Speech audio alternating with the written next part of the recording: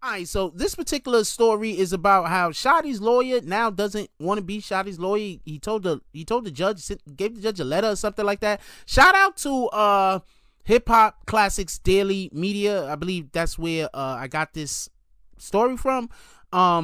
So real quick, at least that's the first person I heard say it. So real quick, yo, look. So this story has so many I told you so's in it that I've done that I don't even know where to begin. So real quick, this is a real long intro, obviously, but real quick, I told you that Shotti couldn't get an appeal. I told you that Shotti's lawyer was gonna have to part ways with him. I told y'all this. That's just two I told you so's in this one story.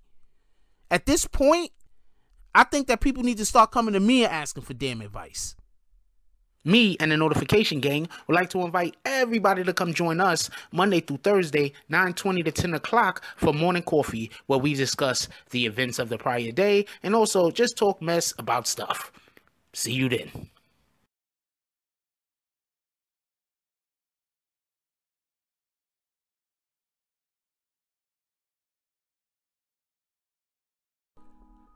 BBN Jack Frost.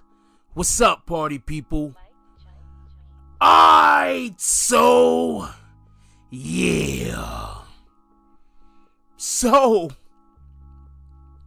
apparently Jeffrey Lightman, Shotti's lawyer during the Treyway case, has petitioned the court, wrote the court a letter, let the court know that he is not going to be Shotti's lawyer during Shotti's attempted appeals process. Okay, real quick for everybody to know.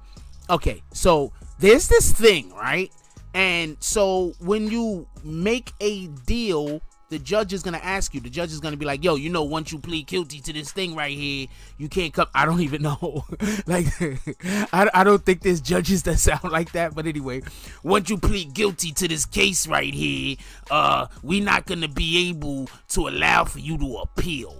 And so usually that's what happens when you plead guilty to a case. You're not allowed to appeal. You waive your right to appeal.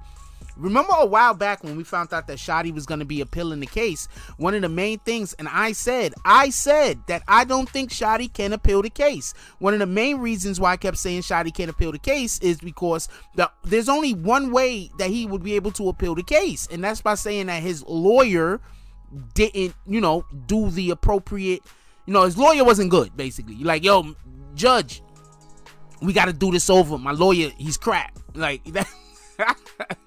This is how we could prove that he didn't do the things that he needed, yada yada, this and this and that.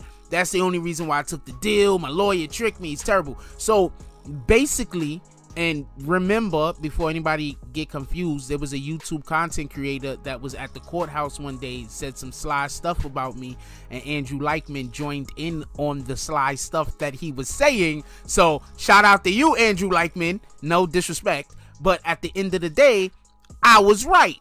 You cannot appeal, and his even attempt to appeal is an insult to his lawyer. Now, real quick, for everybody that don't know, Shotti got 15 years, right? And Shotti did not initially, I believe, there wasn't really going to be an appeal or something like that at first. I don't know if that was always the plan. But Shotti, actually, the rumor of Shotti trying to get an appeal actually came out after everybody else started getting their time. When people started getting hit with their time and they started getting 7, 8 years, under 10 years, I believe that's what made Shotti a little bit antsy. It would have made me antsy personally. So this is not a knock on Shotti. I'm not trying to talk trash about him.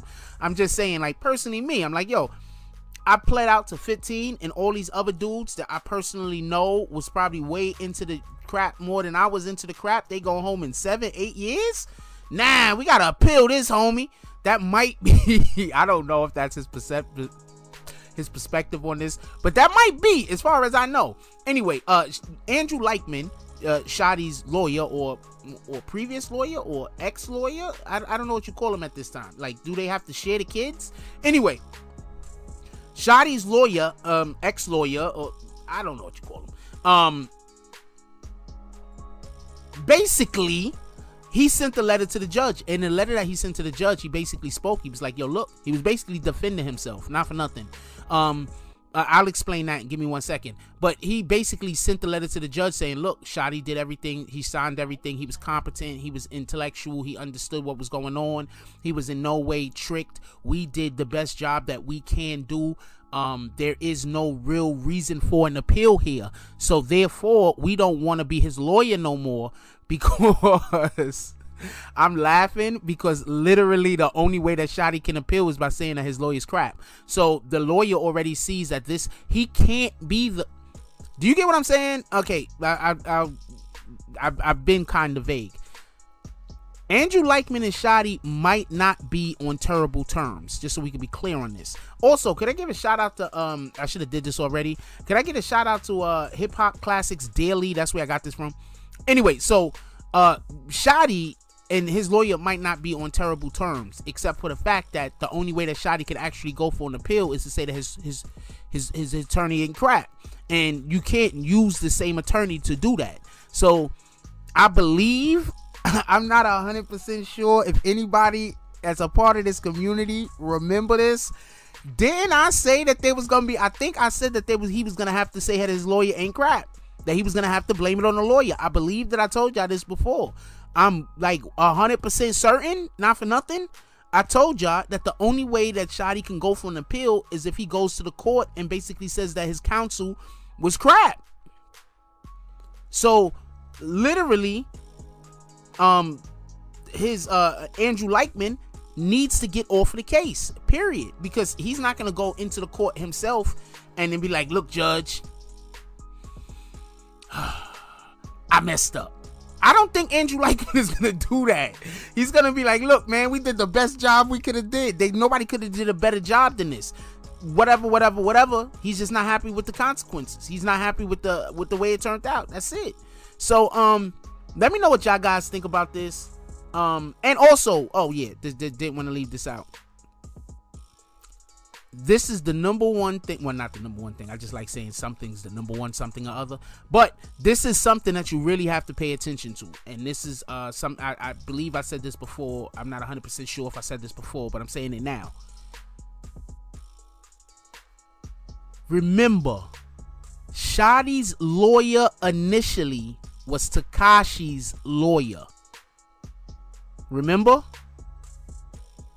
When Shotti couldn't get Tekashi's lawyer to be his lawyer, what he then did was he went and got El Chapo's lawyer, which is Andrew Leichman.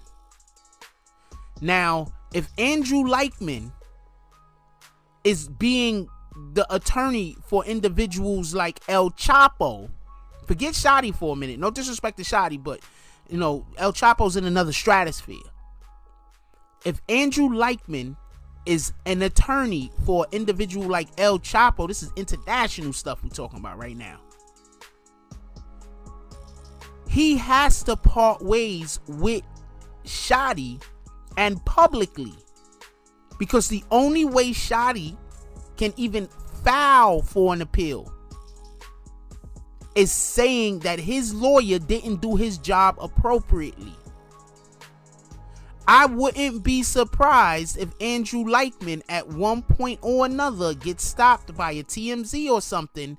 He can't talk about the case, obviously. That would be illegal. But he can say, look, we did the best job we could. We crossed all our I's. Dotted all our I's, crossed all our T's. I can't talk on this matter. But look for him. There could be a good chance that he's just going to come out at some point, or somebody write a letter or something, because that's what I believe that the letter to the judge was for.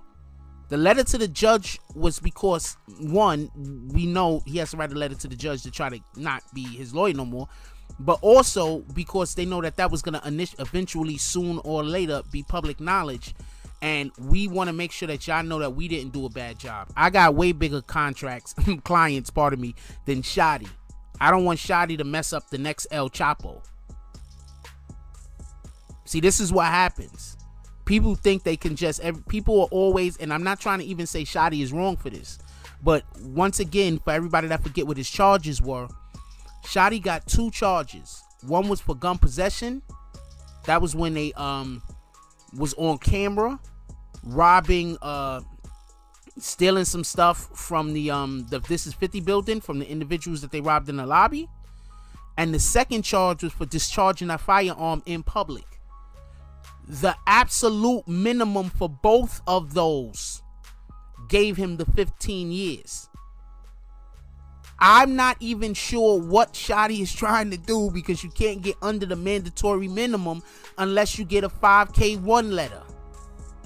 Shotti is not talking on anybody as far as we know. Shotti has not, I'm saying that once again, because I had somebody I interviewed come on the program and say something contrary to this, and this was a big thing that has been on the channel before. But as far as we know right now, for certain, Shotti has not snitched on anyone. So he can't get a 5K1 letter. The only way to get less than your mandatory minimum is a 5K1 letter. So at this point, I don't know what Shotti is doing. I don't understand. Maybe he has some type of other counsel that has come up with a ingenious way to get him out of this, or to get rid of some of those years. I don't know. But what I do know is this: Andrew Leichman is a very esteemed attorney. He's going to protect his image.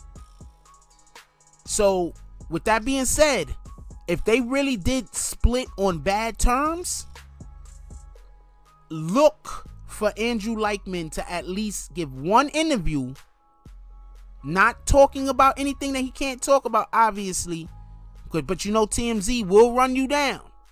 Shout out to TMZ.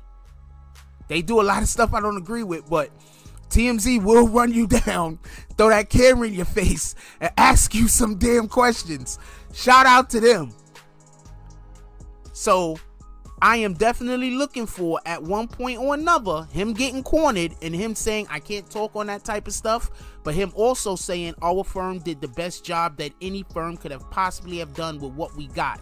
Because literally, they did. Like, comment, subscribe, join the notification gang. Hashtag Bronx Bombers. Let's get it. I love y'all. Take care of each other. Hug the kids for me. I haven't forgotten about you. And that's all I got on this one. I'm out. If you like this video, please hit the like and subscribe button. If you would like to help dictate the direction that this channel takes, please leave a comment. All comments are appreciated, whether positive or negative. Thank you very much and enjoy your day. And remember, positive thoughts cause for positive things to happen. Let's get it.